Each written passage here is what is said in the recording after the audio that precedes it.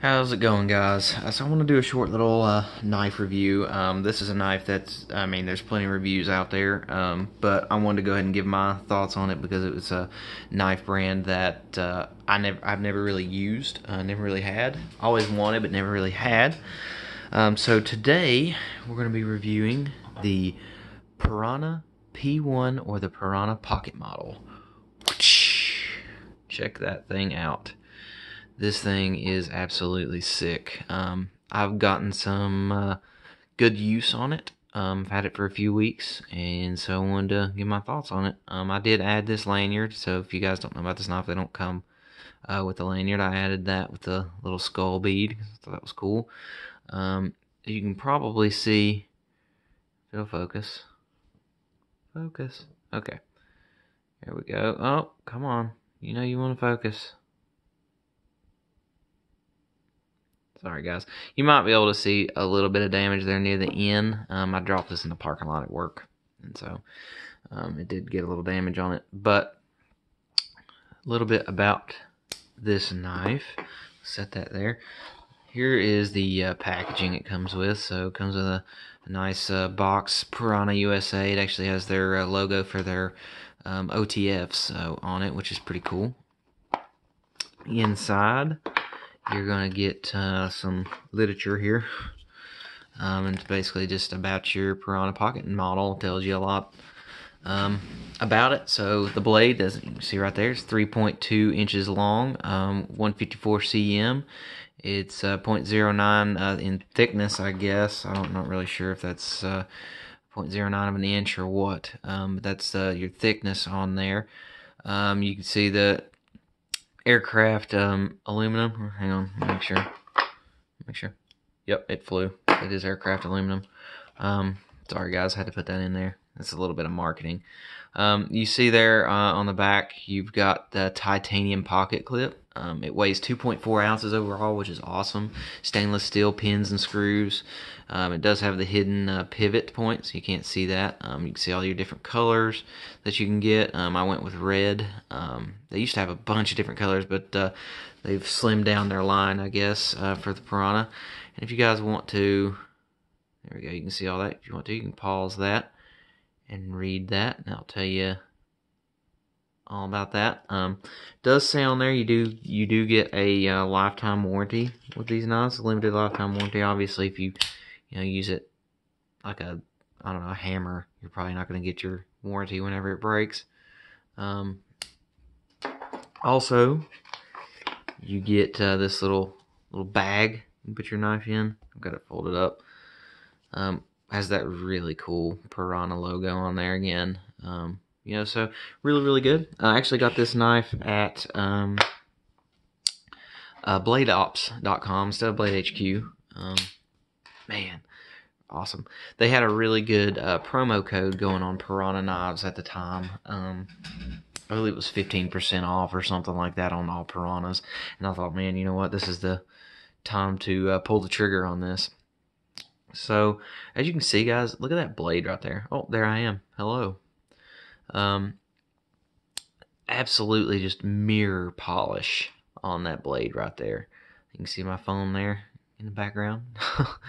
Mirror polish on that. Super nice. Of course, you're going to have some people that are going to say, oh, well, that's going to scratch, all that stuff. How much really hard use are you doing on an automatic like this? Probably not a whole lot. For me, it's more or less, it's almost like jewelry in your pocket. It's super nice. You just want to have it and play with it when you're at work or when you're out with whoever. You need something to fidget around with. Boom, you have your automatic knife. You can sit there and open it. And I'm telling you guys, this spring on this thing, I wish you could see that. It is very strong and snappy. If you ask me, I think Piranhas are even more snappy than Protex. That's not a popular opinion, but I think they're more snappy, at least in my experience.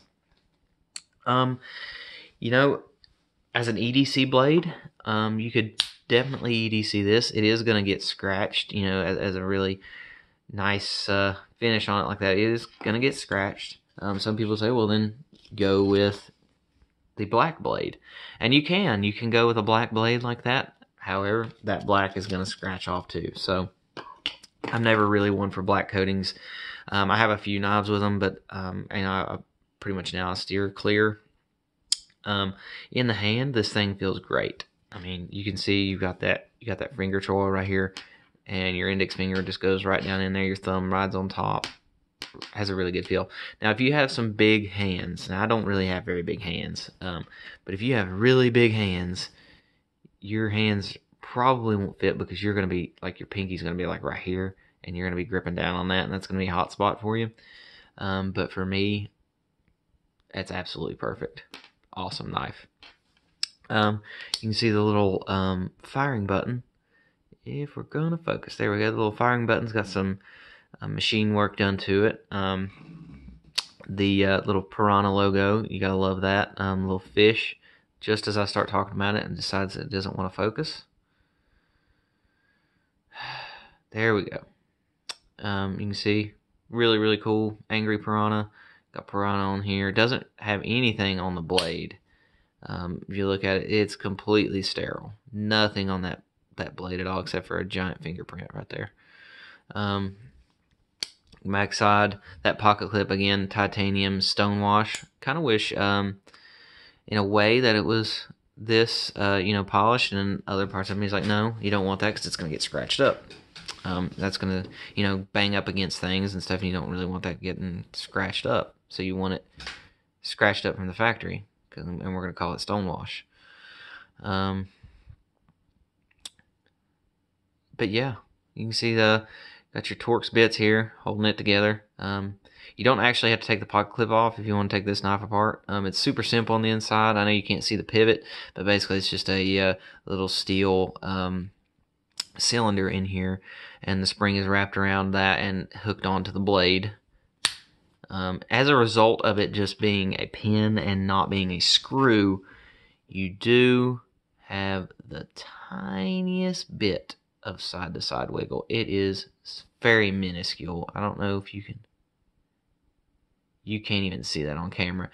There's absolutely no up and down. It is solid up and down. So, some people will say, oh, there's blade play. I don't want that. It's really not that much blade play. And if you have, out the front automatics, guess what? You have a crap load of blade play. That is part of the automatic game, for some of them.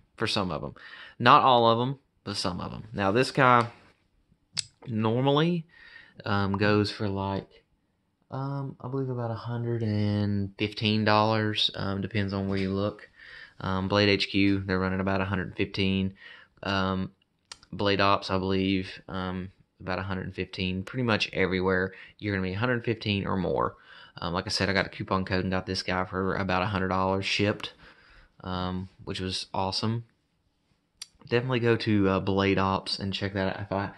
I believe it was Sharp 15, all capitals, I believe is what it was. And that's how I got that percentage off there. Obviously, I'm not in the same state as Blade Ops, so I didn't have to worry about sales tax, which was nice. But yeah, guys, the Piranha P-1, definitely give Piranha a try if you've not got to mess with these. Just pick one up and just fire it and take a look at that awesome shiny blade.